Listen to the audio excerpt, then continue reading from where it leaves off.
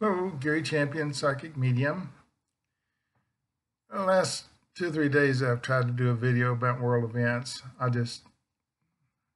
get into it and then I delete it, and then I do another one, I delete it, and I do another one, I delete it. I can't really come up with much. There's Peanut, the wonder dog. He's gotten bigger, hasn't he? Anyway, so I just said I'm not going to do one on world events. And then as I was having my sandwich, someone said, floating crap game. Well, it's not good news, but it is news from the other side. Usually about the time I give up on something, they won't let me give up on something. So I want you to think of the world as a floating crap game. A floating crap game is, for you non-gamblers, it's here one day, and then it's over here another day, and it's over here another day. Usually to elude detection and the arrests that go along with the crap game. 40s, 50s, 60s. They made that, Guys and Dolls. They made that musical. Frank Sinatra. Yeah, list of characters. Anyway, and it's the oldest, whatever, original floating crap game in New York. So I've been hearing that, so I knew it was on the right track. The thing about a floating crap game is, every place it goes, there's a certain number of winners, a lot of losers, and some people break even. There goes Peanut.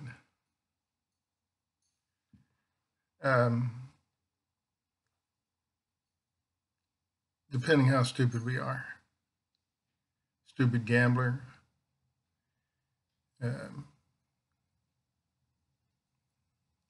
Loses. And we're gambling with our lives when we don't wear a mask. Now, I'm not the guy to say everybody needs to wear a mask. That's not me. I don't know enough about it. All I know is they say to wear a mask or you can't come in here, so I put a mask on.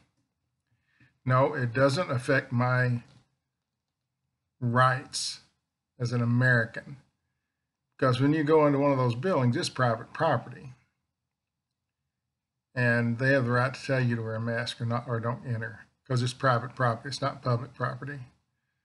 So every place we go, which is very few places, grocery store, that's about it. Back home, occasionally we eat a burger, but we do curb. They bring it out to us. So sort of keep up the semblance of a normal life.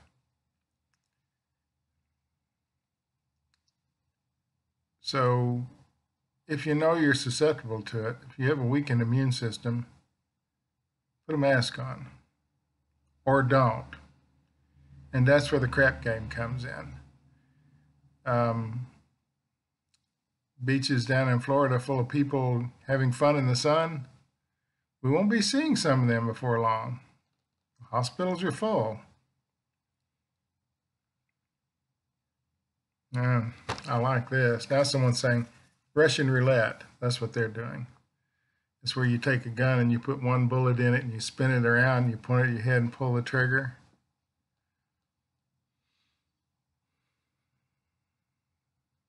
Doesn't work with automatics. You have to have a revolver. As if that matters. What we have is a floating crap game. It goes from country to country, town to town, city to city, creating havoc depending on how stupid the gamblers are. If you're a smart gambler, you don't overbet, you handle the dice well, or life well, you come out with a little bit of money, you're okay. Or if you break even, that's considered a win in most crap games. You want to be a high roller and take a lot of chances and not wear a mask. We won't be seeing you for Thanksgiving. Um, so that's the world as the other side sees it. Everything's a floating crap game. Economically, jobs are shutting down, new ones are being created. There's going to be a time lag between the loss of a lot of jobs and the creation of new jobs, because a lot of those jobs just aren't coming back. They furloughed thousands of people and they're not taking them back. They're going to do a reduced operation until things begin to make sense.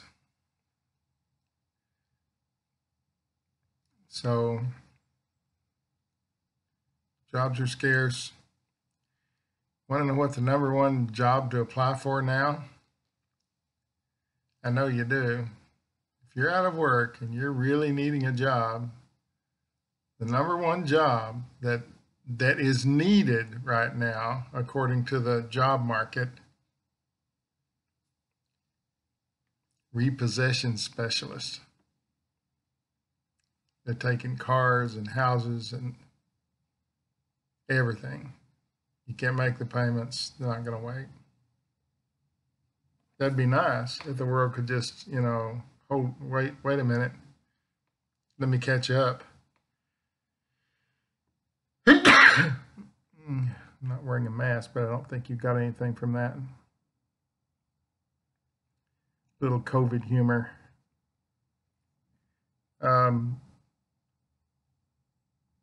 World's a very distrustful place now.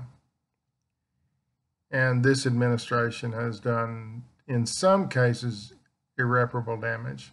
Things will not be repairable. Things have gone so far and are so screwed up.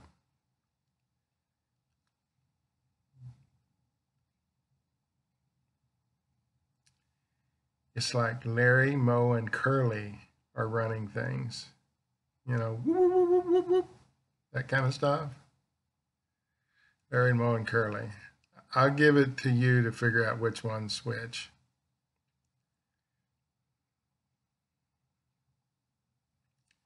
Anyway, that's what I've got from the other side. Life right now is a floating crap game. Even if you stay inside, you've probably been exposed to some of it a little bit. You want to go out without a mask, they don't have any beds down there. They're full, about a mile from here.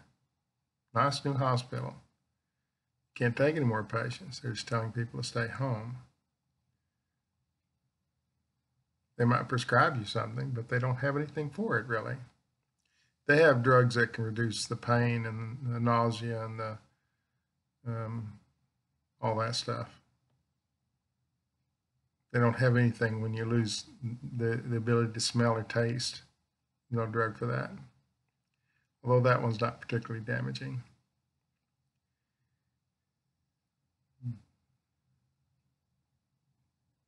I guess that's the world as they see it right now. Floating crap game. And those who go out without masks into large groups of people for no reason other than they think their rights are being violated if they don't, they're playing Russian roulette. That's not a good game to play. There's like 1 in 5 or something. Anyway, and then I got to thinking this morning. That's a Southern phrase. I got to thinking. Just thoughts occur to me that there are lots of healers in the world.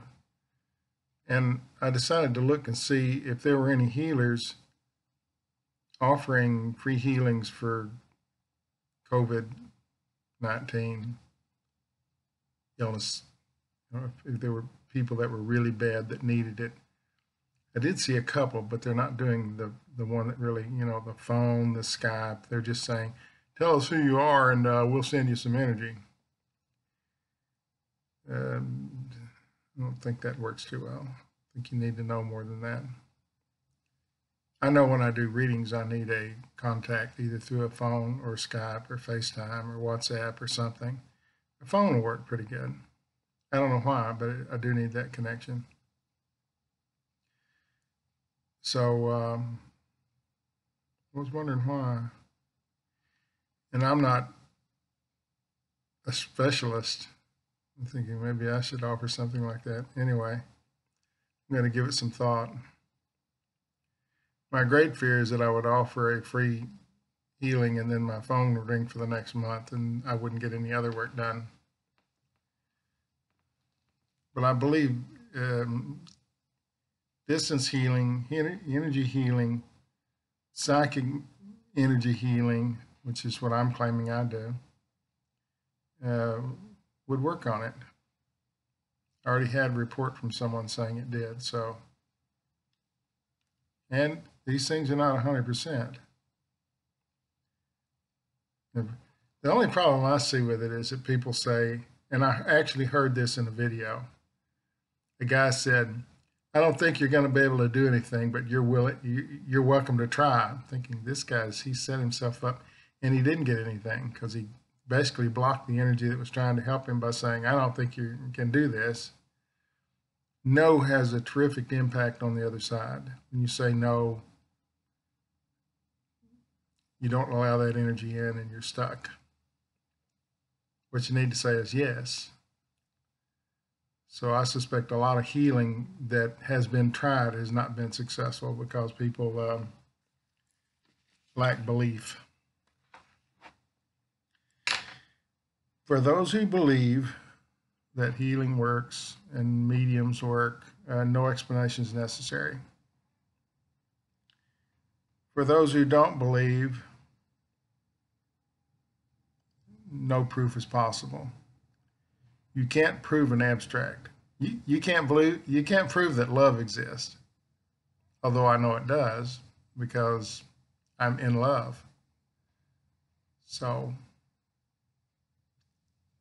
my final thought for the day: no fear, no regret, no anger. Thanks for watching.